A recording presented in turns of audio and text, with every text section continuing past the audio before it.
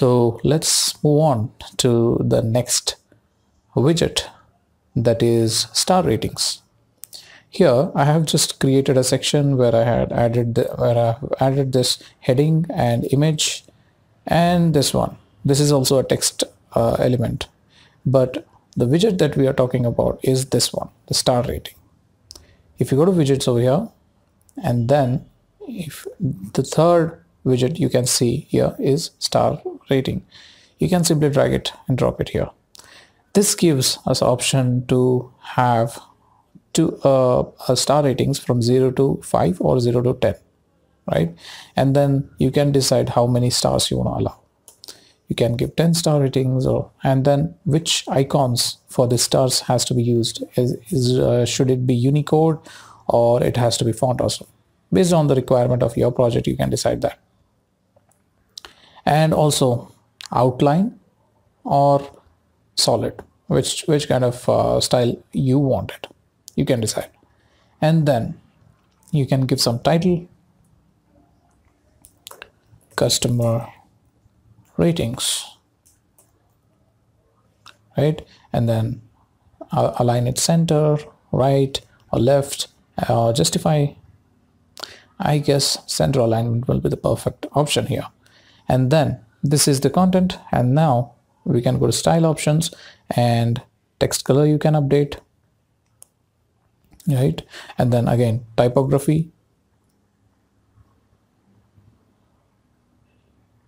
let me keep it roboto condensed, and size can be increased a bit, yeah. And then yeah, these options are fine. And then you can see if you want to have some gap between these star ratings and text, then you can add more gap. And then for star styling, we have first option is size. You can increase the size of those stars, and then you have option to increase the space between each stars.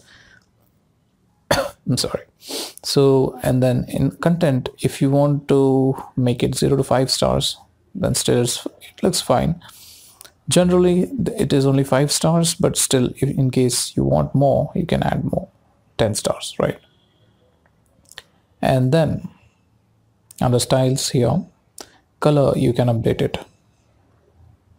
Star color, generally it is yellow or red, right? Generally we use yellow colors for rating.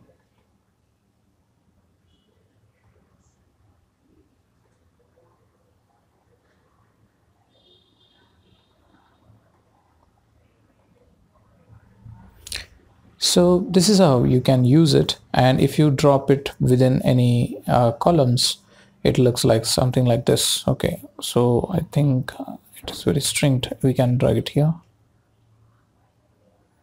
What we can do is decrease the gap and see. Sorry, for stars, let me decrease. Let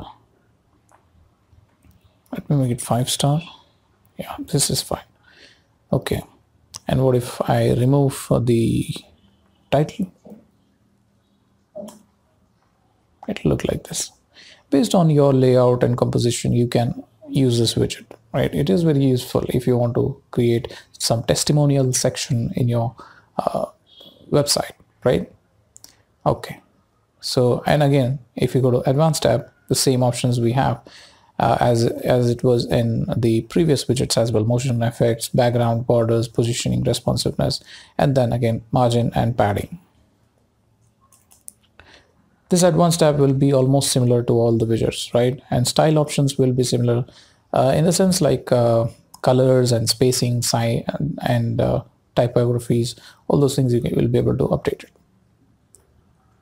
Right now, since we just removed the title, so we don't have option for styling title here.